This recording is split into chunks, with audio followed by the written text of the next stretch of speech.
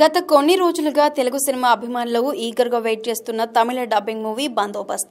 ఈ సినిమా కోసం మనోళ్లు అంతలా ఎదురు చూడటానికి కారణం తెలుగు సినీ అభిమానులకు బాగా దగ్గరైనటువంటి విలక్షణ నటులు సూర్య, మోహన్లాల్, ఆర్యాలు ఈ సినిమాలో ప్రధాన పాత్రధారులుగా నటిస్తూ ఉండటమే. మరి ఎన్నో అంచనాలతో ప్రేక్షకుల ముందుకు వచ్చిన బందోబస్త్ మూవీ తెలుగు ప్రజలను ఆకట్టుకుందా లేదా అన్నది ఇప్పుడు చూద్దాం.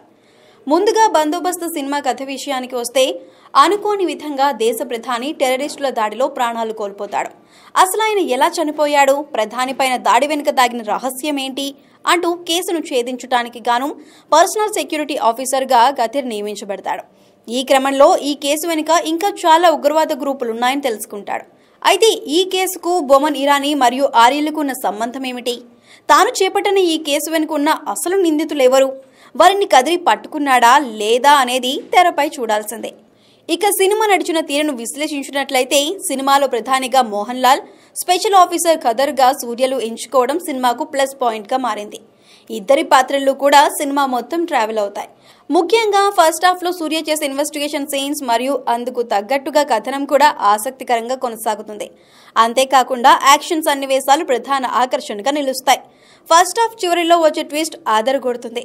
సినిమాలో యాక్షన్ సన్నివేశాలు ఆకట్టుకుంటాయి.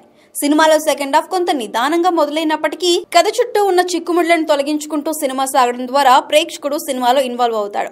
ఇక నటుల విషయానికి వస్తే, సూర్య, మోహన్లాల్, ఆర్య, బొమ్మన్ ఇరానీ యాక్టింగ్ సినిమాను మరో లెవెల్ కు తీసుకెళ్లే ప్రయత్నం చేస్తుంది.